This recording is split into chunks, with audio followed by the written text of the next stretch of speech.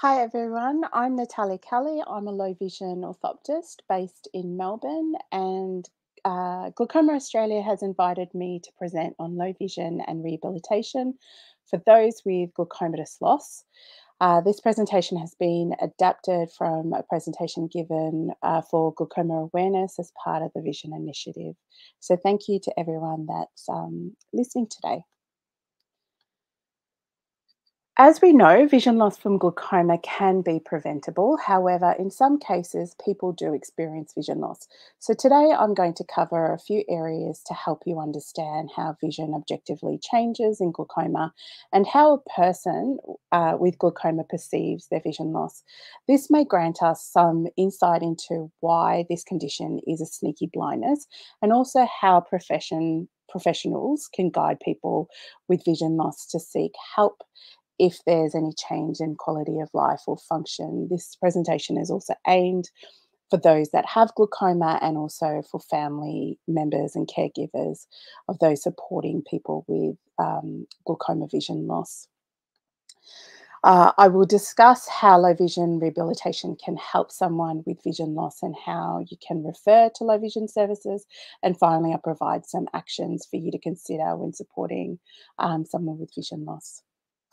So, vision loss from glaucoma can impact quality of life because it affects different aspects of vision to varying degrees. So, I've separated the visual changes into visual function and the associated impact on function. However, please take note that the visual functions identified on the left side of the table are all intertwined, and this is why we see variability in visual performance. Reduced detail vision and visual field loss are more predominantly impacted by glaucoma. Many people with glaucoma experience subtle changes in their vision, especially detail vision. And this is because a large part of the optic nerve um, that's affected by glaucoma is made up of nerves that support our detail vision. When detail vision is affected, it can create difficulties with reading small print, including reading expiry date on medication. And this can be a barrier to independent management of your eye condition. Detail vision loss may also impact our ability to drive safely because it can impede our ability to read road and traffic signs when driving. Visual field loss is commonly affected in glaucoma, but it's not easily perceived. And I'll talk a bit more about this later. Reduced visual field impacts on self confidence when mobilizing in the community. There may also be an increased incidence of bumping into objects or tripping on obstacles. This increases our risk of falls. So, field loss, excuse me, my slides are being broke. So, field loss can also impact our ability to efficiently locate objects and may reduce our confidence when walking or driving. Contrast sensitivity is how faded something becomes before it disappears.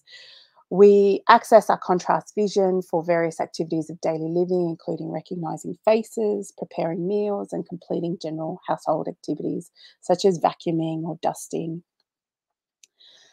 So, if central vision is impacted, then we need to be mindful of our color vision, as this may also be reduced. So, if this is the case, visual search and meal preparation may be harder or slower to complete. Reduced depth perception from loss can result in difficulty with mobility, increased risk of falls, and also hesitation going downstairs. Another important factor to consider is difficulty seeing in dim or dark environments. So, when we lose our peripheral or our side vision, this area is the area that we predominantly use for navigating dim and dark environments. So, when we lose that side vision, we need more light to function. So, when there is a reduction, excuse me again, when there is a reduction, this may manifest in terms of you moving more cautiously through an environment and generally having difficulties seeing in low lighting conditions. There may also be complaints that the light is just not strong enough either. So, as you can see, there are various implications and impact on function when there is glaucomatous loss. So, glaucoma is commonly considered a sneaky blindness. So, why is it so hard for someone to notice that their vision has changed when there's so many aspects of vision that is affected? A very important case study by Crab and colleagues can help us answer this question. So, a group of researchers investigated how people with glaucoma loss perceives their vision. So, participants in this study had varying degrees of vision loss from glaucoma, and they were shown different simulations of vision loss presented on this slide. So, they asked to identify the image that best represents their perception of their field loss. So commonly, glaucomatous vision loss is marketed as the black tunnel of vision that you see here. But interestingly, no participant actually indicated that black parts were missing. Participants with mild or moderate vision loss reported images to be blurred or missing, and did not, and some didn't even notice that they had vision loss. And for those with severe vision loss, they reported bits that were actually just missing. So, why is the perception of vision loss important in low vision rehabilitation? Because many people with vision loss don't actually notice that they have vision loss. There is a subtle and unconscious change, and this is because our brain is able to adapt to the slow regression of vision by trying to fill in parts of vision that are missing. However, this fill in effect risks our safety and may impact on quality of life because it can increase frustrations without really being clear as to what's happening. So, difficulty to perform common activities of daily living caused by vision loss may manifest in language, such as I have difficulty focusing, or a family member might notice that there's a change in the way that the person with vision loss actually completes an activity that they've been used to doing efficiently, such as having to turn on all the lights when preparing a meal. And these changes are slow and subtle in accordance with the vision loss. So, this is why family and friends and supports play a really important role in identifying changes in vision loss from glaucoma because they are familiar with the person that has vision loss and they're able to see and hear these functional changes. So, as red flags, we can listen to signs in language, and researchers found that the most common language used around vision loss in glaucoma is when people report things to be missing, they report things to be blurred or unfocused. Some also report double vision, um, vision to disappear, or there's blank parts of the vision. It's unclear, fuzzy, or foggy. So these are important terms to consider when talking about when listening to someone that's experiencing vision loss. So, other red flags that we can be mindful of are when there's changes in function. So, this is when things become harder to do that were previously easier to do. So, observing and noticing change, maybe when the person with vision loss reports difficulty reading, or they need more light to be able to see when reading. Whether or not there's new or more frequent bruises from bumping into objects, or you see their confidence change when they're moving through environments or completing certain activities of daily living. They might show hesitation when moving through crowded environments when previously they were a bit more confident. They may appear a bit more nervous, excuse me, when faced with stairs, or you see them holding on to stairs a little bit tighter to that handrail when walking down the, the stairs.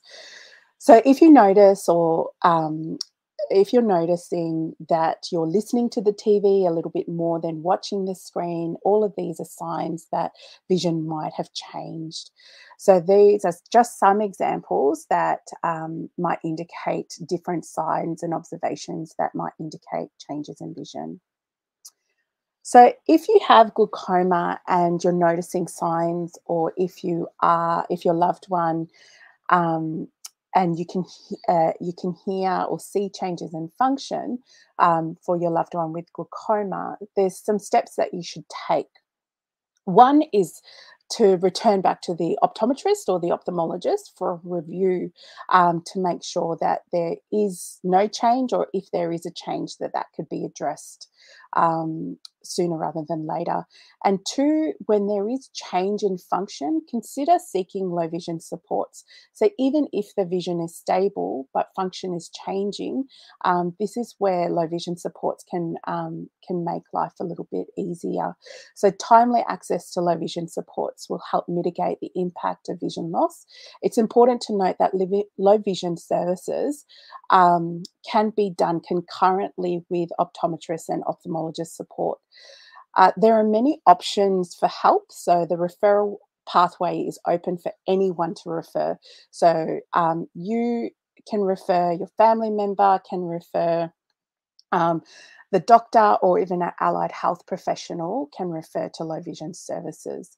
So both Guide Dogs and Vision Australia are very common non-for-profit organisations that are are commonly known in the community that provide low vision supports, but there are actually private low vision practices that are also available to provide help. And one thing to note is that private low vision practices usually offer a different type of service to the non-for-profit support agencies.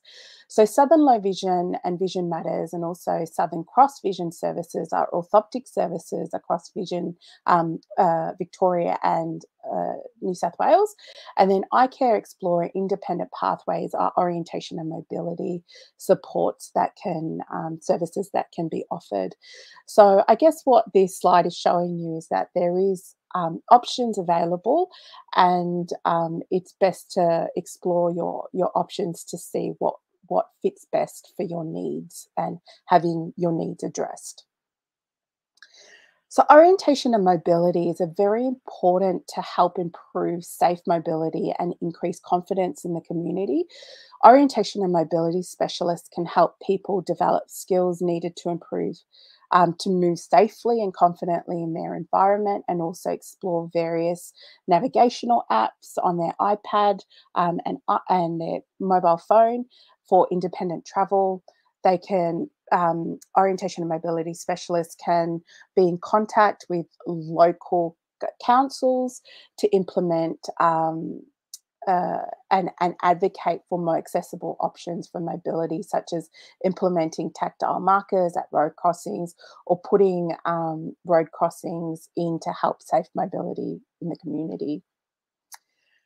So general low vision services outlined on this slide are often offered by both non-for-profit and private practices, and these services on this slide are specifically orthoptic services, and they include education about vision loss and implications of visual performance. This will be individualized for the person. Comprehensive vision function, so looking at what parts of the vision works best, and what parts are missing, and how to optimize vision. Looking at magnification and assistive technology strategies to again help with reading and writing tasks and near tasks, management of visual fatigue, visual crowding, lighting, glare sensitivity, and sensory integration strategies as well. So not all low vision services are the same. So specialist vision rehabilitation services commonly seen in private practices can focus on optimizing visual systems in those with vision loss. So some strategies can be complementary to magnify or speech technology, whilst other strategies may be able to improve functional vision without the need of assistive technology. So in my practice, I offer specialist vision intervention that looks at optimizing the visual system. So one strategy that I offer looks at stabilizing fixation, or the ability to focus on something. So fixation instability is when the eyes move around in an attempt to see better. So with with the images on the left, these bluey green dots that you can see on the top image is all the points that the person is trying to stabilize the eyes and look straight. So through a program that I provide using biofeedback technology, we can actually stabilize the vision. And when we stabilize the eye movements, we actually can improve detail vision and contrast as well. Eccentric viewing is another strategy that can be employed to help someone utilize a different part of the retina to enable better vision. We can look at visual field awareness and also scanning training, and improving binocular functions will also help with those that experience eye strain, visual associated headaches, and also double vision as well. So, funding options are very varied and also dependent on whether or not you're looking at a non for profit or a private practice. Medicare is something that is offered by optometrists, and that you can get your consult either fully billed or partly billed through Medicare. In relation to my aged care is predominantly offered through the non for profit sector. NDIS, Department of Veterans Affairs, these are both offered through both private and the non-for-profit sector.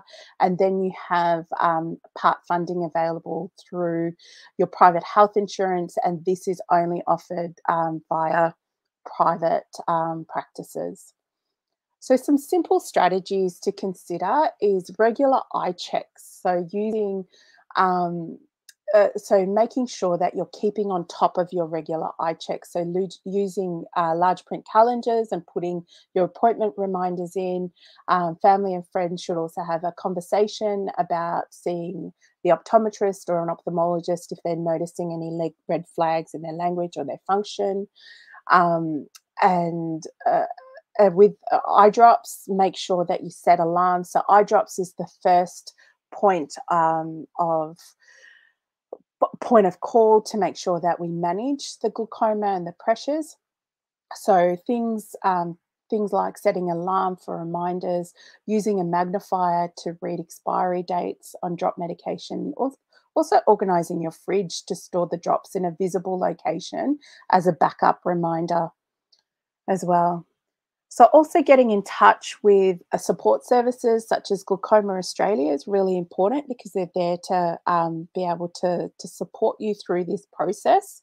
They're there to answer questions you have, and also connect you with other people that share e- um, that have shared experiences. Also, please refer to low vision services as well. There are a lot of people that could benefit from support, but do not know that they either exist or that they're even eligible for support. So, if you have difficulty with your vision when you're doing just general things like looking at your phone, preparing meals, seeing your meals, putting on makeup, these are all indications that low vision services will be helpful. Um, and again, anyone can refer to low vision services. So, early intervention is the key to maintaining independence and also quality of life. So, I'd like to finish my presentation with this incredibly powerful video by Glaucoma Australia and OPSM. This short video depicts vision loss through the eyes of a father with glaucoma watching his son grow. So, whilst glaucomatous vision loss is preventable, some do lose vision.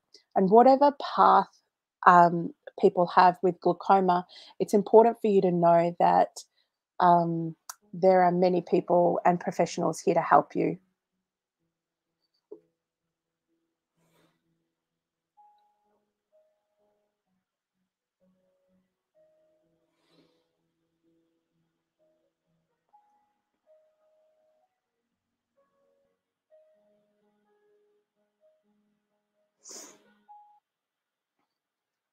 Oh,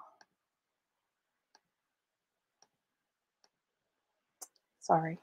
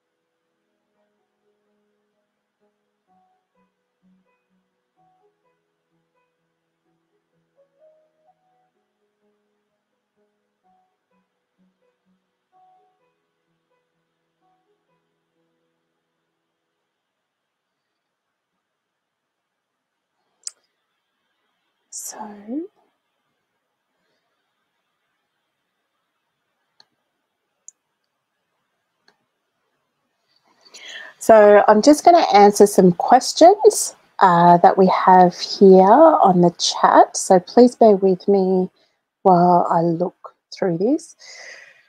So are there any safety measurements to take when preparing meals, for example, using brightly coloured cutting knives? Um, so yes, so we want to make sure that we optimize contrast. So especially if you've got depth perception challenges, increased contrast of cutting knives, but also the chopping boards as well would be really helpful. So using a contrasting chopping board with the actual food that you're cutting. So if you're cutting a tomato, that would be best on a white chopping board rather than a wooden one. Or if you're cutting uh, washed potatoes, for example, you'd want to use maybe a green chopping board. So you want to increase the contrast of what you're doing. The other thing that's also really important with glaucomatous vision loss, because the visual field is predominantly affected, we want to optimize that central vision. So using focal lighting will also help with preparing meals as well. So, a comment by Betty. So, thank you for sharing the early signs. So, it is so important to catch it as early as possible, or assume you just need glasses. Yes, I agree with you. It's really important. So, even if you make a really good point here, Betty, by someone saying, "Oh, maybe I just need glasses," that's also another really a clear indication that maybe that there's a change in function as well. So definitely go see the optometrist.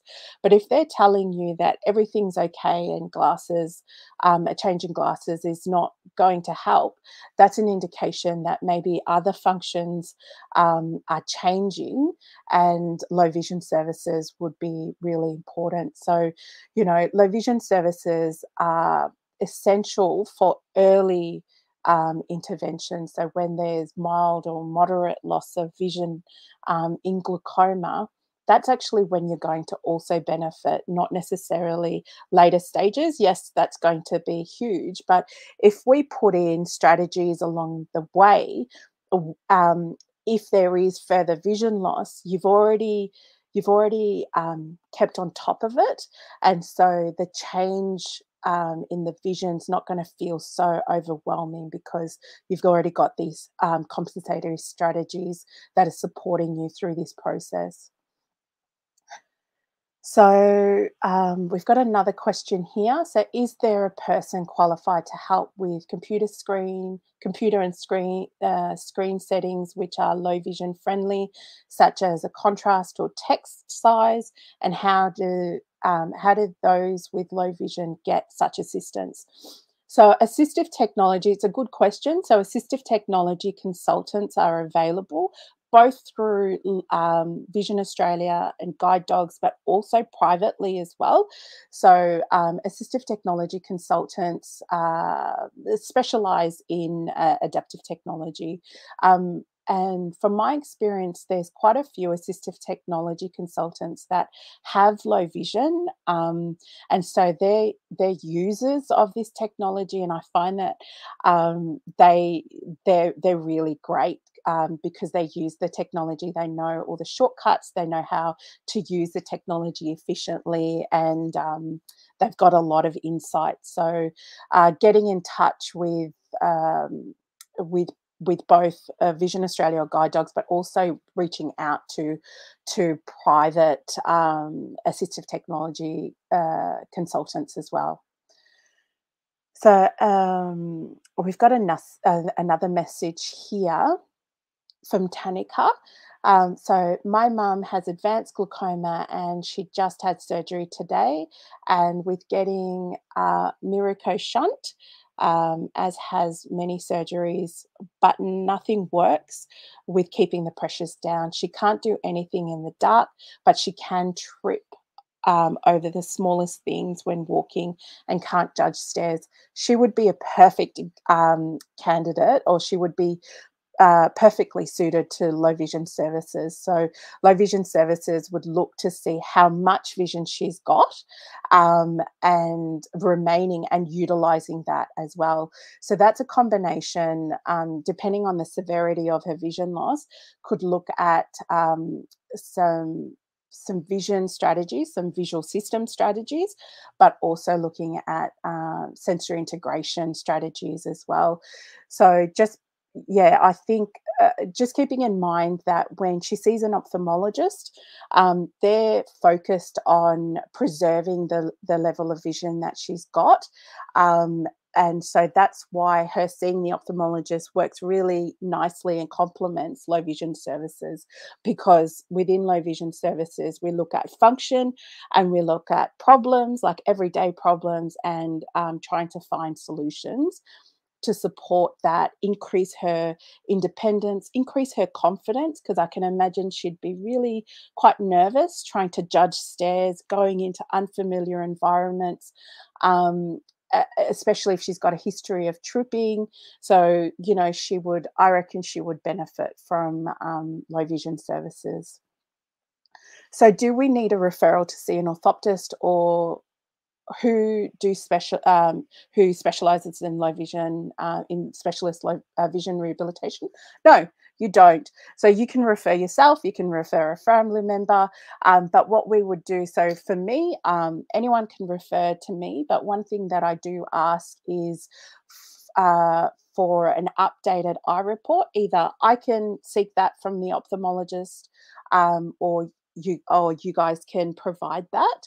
And there's two reasons for having a recent ophthalmology report, and that's because we need to meet duty of care to make sure that, because your condition is a condition that can cause this sneaky blindness, we want to make sure that you're receiving the best possible care from your ophthalmologist, and that we want to see also whether or not the vision is stable, what treatments you're taking into consideration.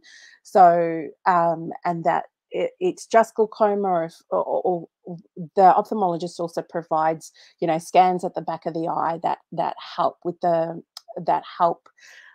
us better understand what's happening with the structure and function of the eye, which will then lead to how how the vision is also impaired. So anyone can refer.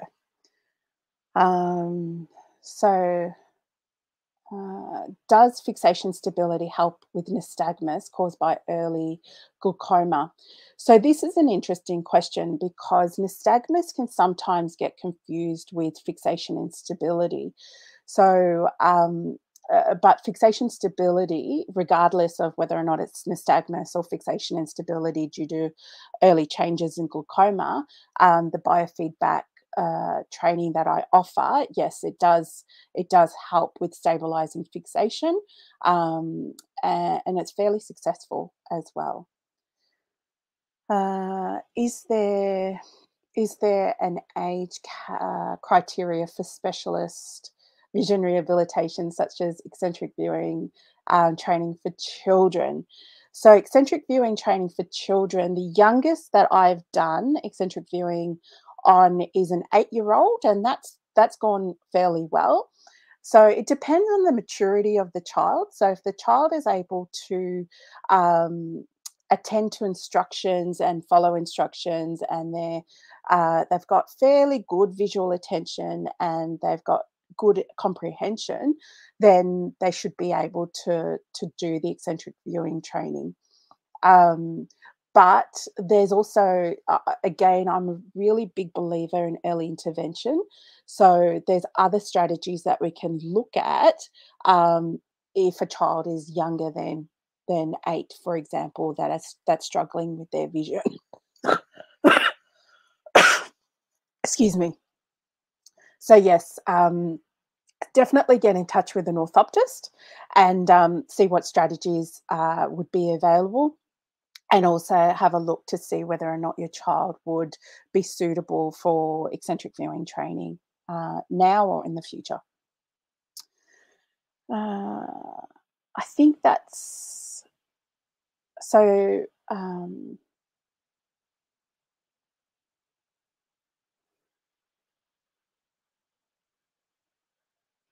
So now that we've finished up all the questions, I'd like to thank you all for listening. Hopefully, you've been able to take some valuable information away from this. Hopefully, this has opened up your understanding of low vision and how this can potentially help. But yes, I'd really encourage you to seek low vision supports, because there's a lot of people out there that would be able to benefit that are just not tapping into it. So thank you again for your time, and yeah, all the best.